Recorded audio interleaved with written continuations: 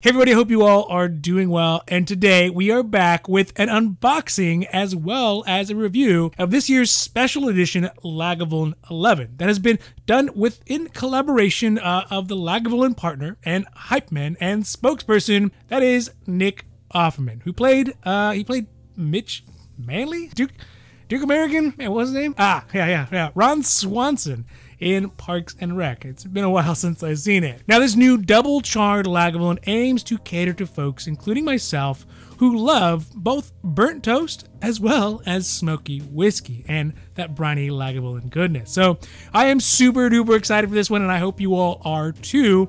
Now, real quick before we get to this review, if you do like these videos of the wanders and the reviews and the hauls and all the other great stuff we got cooking up for you, don't forget to like and subscribe. That way you can get notified when our newest videos get put up. So, thanks again, and let's get down to it. All right, so we have our box, and it is Fragile, so maybe it's from Italy, perhaps.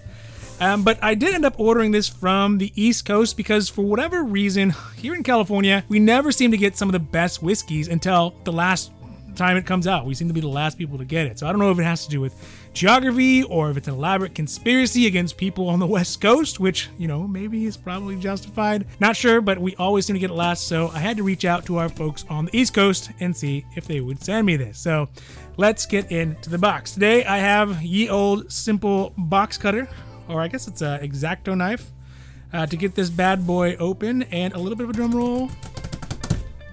Let's get it open. So I will make the first incision here.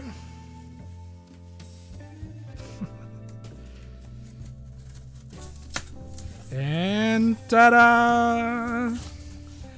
You can all see that. It's a beautiful box with beautiful boxes inside of it. Whatever this is, we have the actual box, and that looks quite nice. Huh? I mean, if you take a look at that, we got two of them. And ba-ba! We got two, count them dose, 1, 2, the Lagavulin 11 Nick Offerman Special. All right, so let's take some of these bad boys out and see what the taste is and what all the hype is about, because, again, I'm really excited to have had these, and they look pretty good. So I'm hoping that it's going to be a great addition to my Lagavulin collection. All right, so now that we got that excitement out of the way, let's get this thing open, and let's get our first impressions on this Nick Offerman Lagavulin 11, the Charred Oak Edition. Make sure you get it evenly distributed, both sides.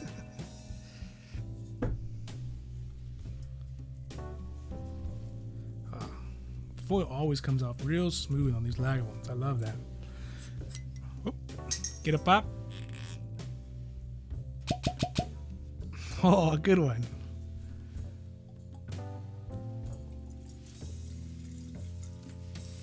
One for me and one for you. Let's set that down. Let's take a look at that. That is some good looking whiskey. And I know I say that every single time, but it really is this time. It's got a nice kind of clear, I don't even want to call it like a hay, if you all can see that. Oh, I can smell the smoke from here. It's gonna be great. Oh, wow. Oh man, that is spectacular. All right, so now let's talk a little bit about the whiskey and its price while that continues to open up. Oh man. Now this bottle specifically, I got it at an undisclosed location out of state because, you know, here in California, we never seem to get the good stuff first. I got it for $69.99, not including shipping and handling, so there's some additional costs that came with that as well. The ABV on this one is at, it's at 46% ABV, and I think that's actually lower than what the normal Lagavulin is. So if you take the normal Lagavulin, which I almost always have on hand somewhere, let's see, the normal Lagavulin is at 43 proof, 43% ABV. So it is a little bit higher. You know what? Let's set that aside. We might still do a little comparison with that. This one is obviously, again, another single malt from Islay, and it really is doubling up on a lot of what makes Lagavulin great. So that's what I'm pretty excited about. It is a 750 milliliter, so it is not one of those those tiny 700 milliliters. And I always feel jilted whenever I get those stupid international economic policies. And again, the key reason I bought this one is not because of the Offerman-ness on it. I think that adds something to it. But because, I think that charred double burnt barrel is really just going to add more of what makes Lagavulin, so like the smoky and peatiness and brightness. It's going to add up and make more of that and make it, a more Lagavulin-y Lagavulin. Also, because this is a bit younger, the normal Lagavulin is 16. This one is at 11. I think that it might be really interesting to see the interplay between how a younger whiskey and the burnt barrelness interplay and make, this yearly limited release really something unique that you may not be able to get at some point in the future. All right, so let's do a little bit of little notes on this, and I'll be back here in 2.5 seconds.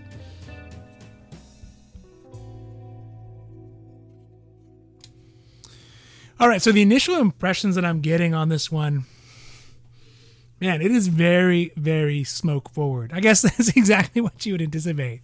As you kind of experience it more, it really levels off into a myriad of pretty amazing flavors.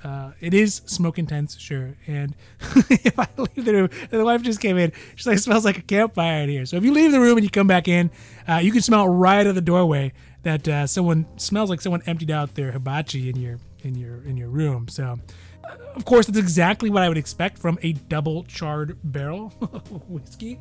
It also, just look at this thing. It looks like it's been on fire.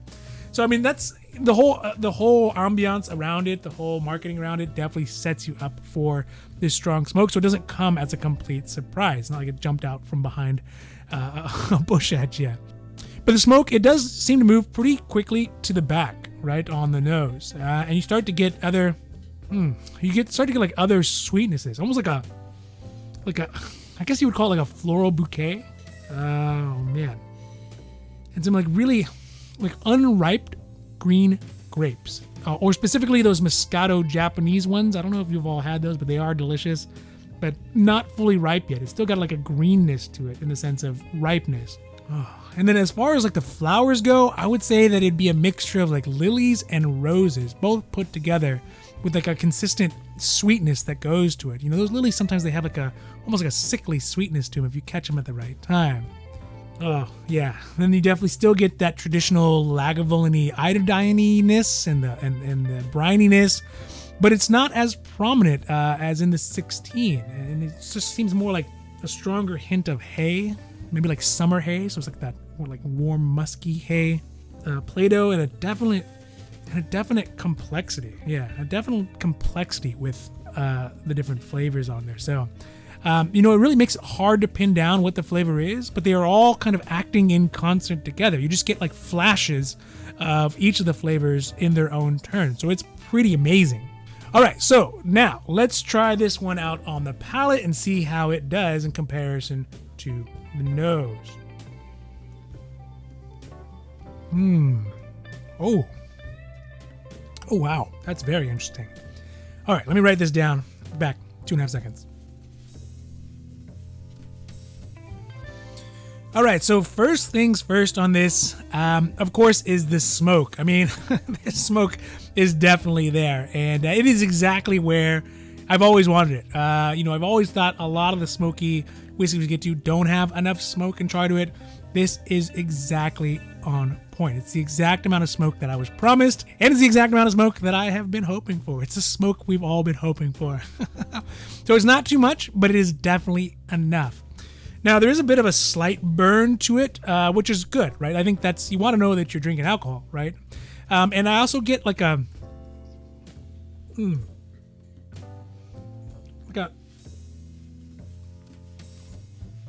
I guess it's like a dry leaves, and the salt really just brings out that great flavor that makes Lagavulin amazing. Wow, it's like a meaty smoked green olive, super like savory and salty.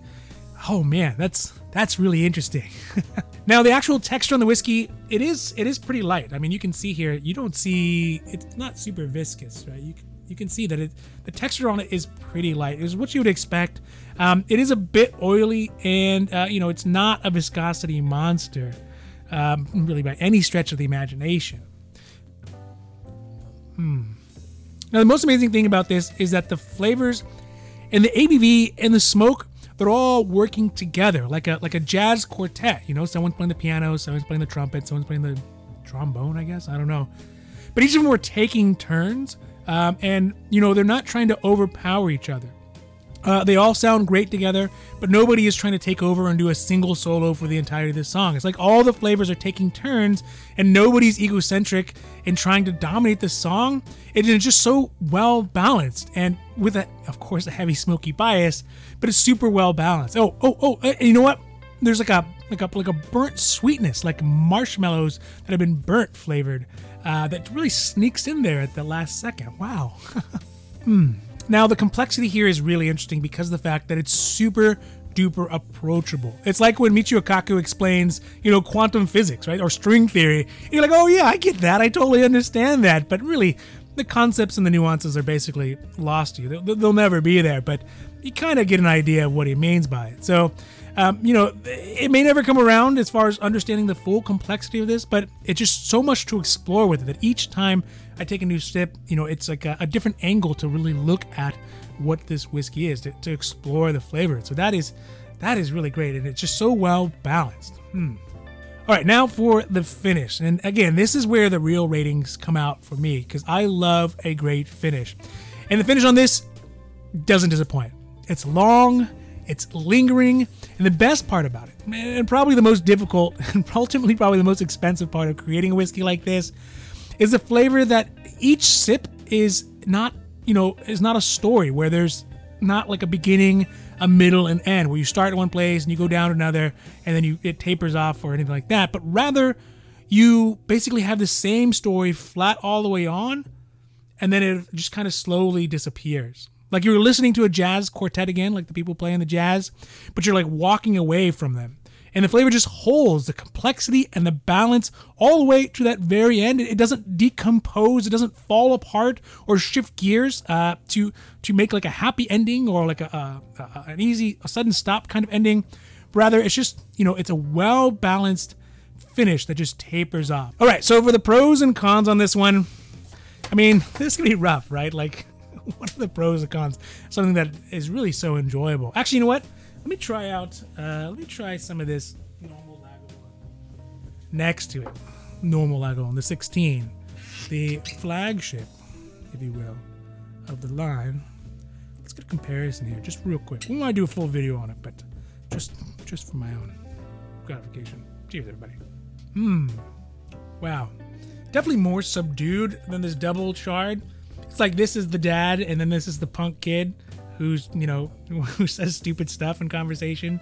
So you can definitely see that they're related. You can definitely taste the flavor relation between each other, the family resemblance, but you know, this one is a little bit more dumb and arrogant.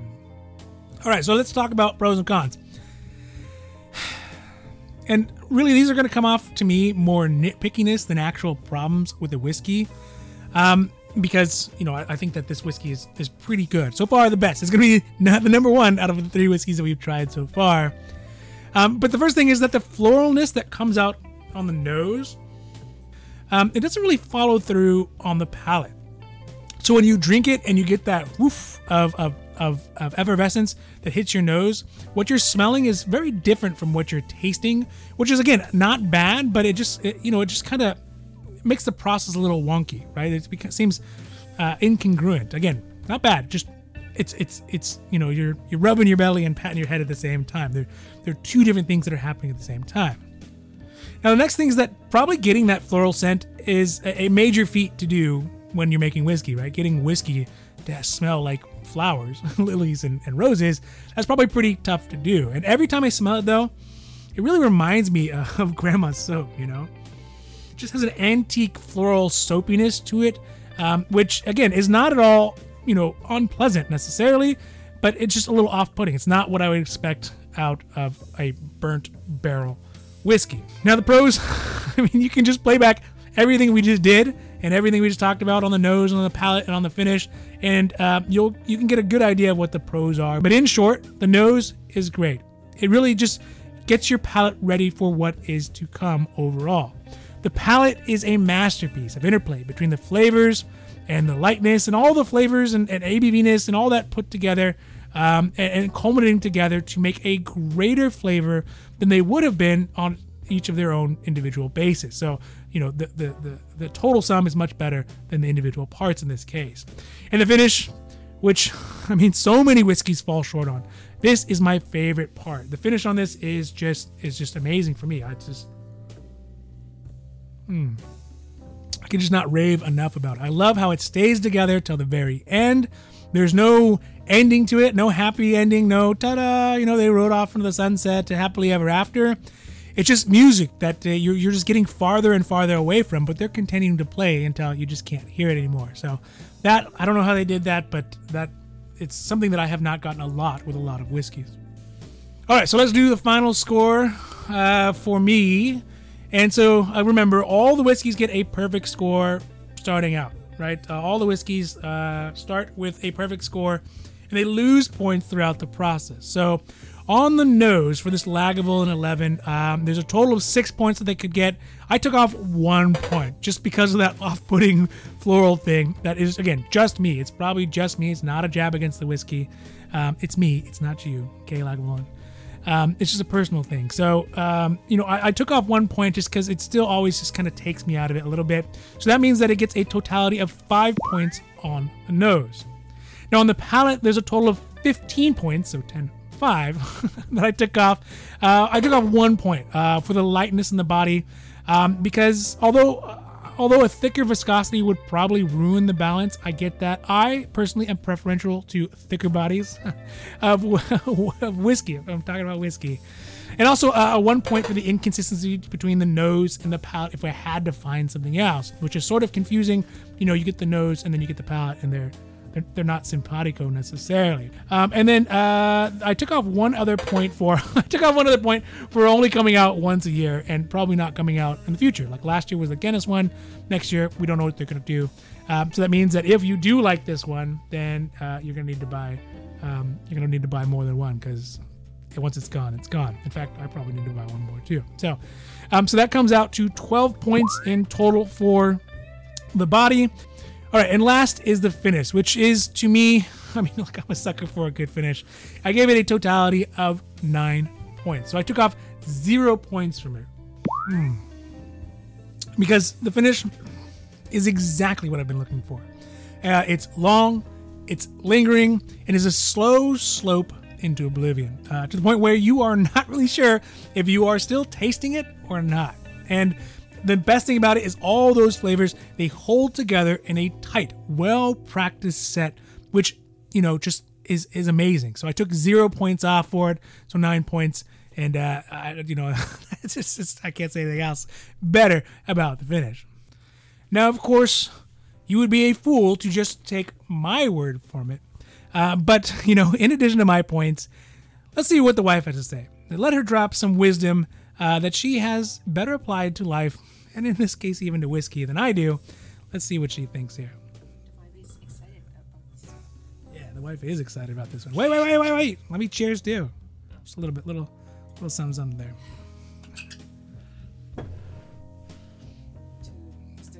That's right. All right, folks, so you heard it. Negative 1.5 from the wife, 0.5 from the palate, and then 1 from, what was the one from? From the finish, which I can't say I agree with, but you know what? She's right. Let's just say she's right. So when we add up the total review scores overall, that comes out to 24.5 points, or 81% score. That means that the Lagavulin 11 with this raw score will go at the very top, ta-da, of the whiskeys on our top position list. So it's going to go in front of the Smoke Wagon and above the High West. Now, how good that is, I don't know. We only have 3 reviews so far, but I think definitely for sure this is the best one we have had. Now for the value.